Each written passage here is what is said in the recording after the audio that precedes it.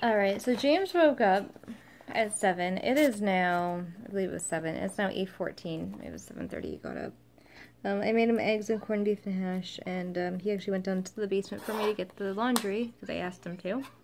And now he's over at Wayne's house. He left, and he said he'll be back in a few hours. So apparently he made plans with Wayne yesterday. Apparently he's mad at me because I didn't feed him yesterday, and he didn't eat anything since Friday because I went out with Eva yesterday, and we lost the car key, and that debacle happened.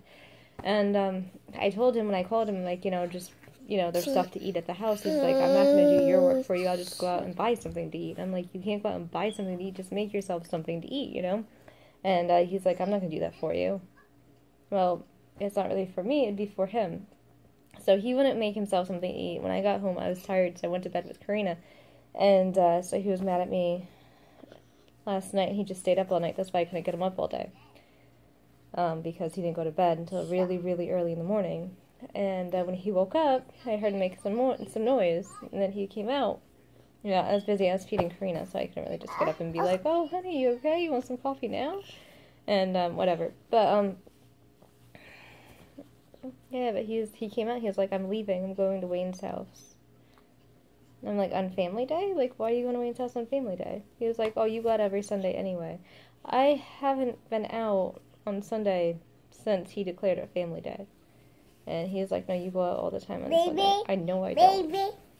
I have the videos to prove that I don't go on Sunday. You could check every Sunday video that I have, and we are at the house. Waiting for James to get up, usually, or doing kid activities at the house, like.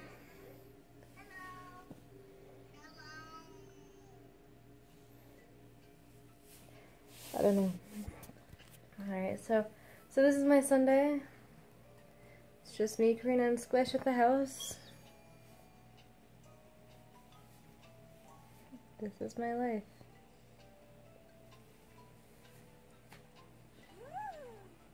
I really, really hope we get this trailer. Because I don't want to do the laundry like this anymore. And I just want an easier, simpler life.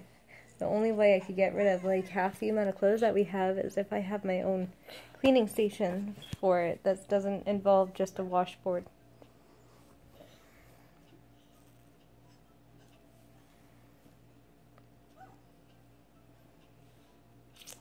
I really, really hope we get this house. I'll find out by Wednesday, but I'm worried that we're not going to get it, and then we're going to be searching for either a mobile home on its own land that's in our price range, or just an apartment, but I don't want to go into apartments.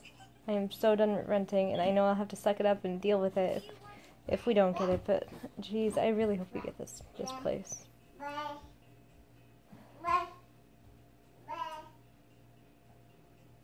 I feel like I'm living. I don't want to do this anymore.